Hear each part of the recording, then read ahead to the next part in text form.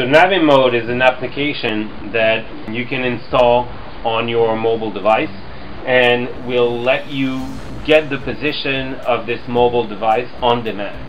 So the good thing about this application is that it is idle most of the time when you don't need it, and it's going to locate the device only when you need to get that position. The other systems that currently exist, like Google Latitude, etc., they are always transmitting the location, and really the problem with that is that the battery runs out of juice after a few hours.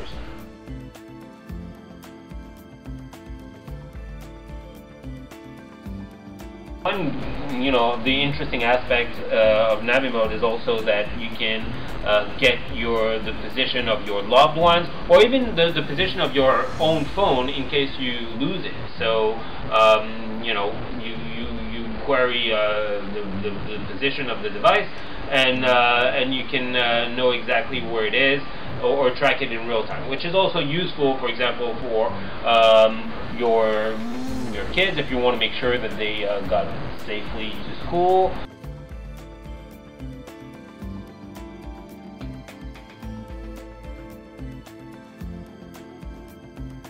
The value proposition for a fleet manager, for example, is that they can show on a map the position of any of their salespeople, for example, whenever they need it, and they can track the position in real time.